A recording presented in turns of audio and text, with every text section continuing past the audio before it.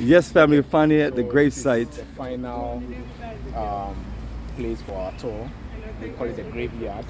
This is where the ashes of George Padmore has been interred in 1992 by Jerry John Rawlings. So every year in August we have what we call the Emancipation Day celebration, where various people from the diaspora will come here and lay wreath in memory of our great men George Padmore, Dr. Kwame Nkrumah, and W. Boys. So we have a pipe linked to that particular section. So they will just open the gas there and we light out the flame of emancipation, which will be climaxed at the Nkrumah Mausoleum every year in August. So that's it. Every year in August 1st, perfect. Yes. All right, anybody have any questions about George Padmore? Yeah. All right, perfect. We're gonna take one. We can take a photo right here, and then we take volunteers at the sign, and then we just go.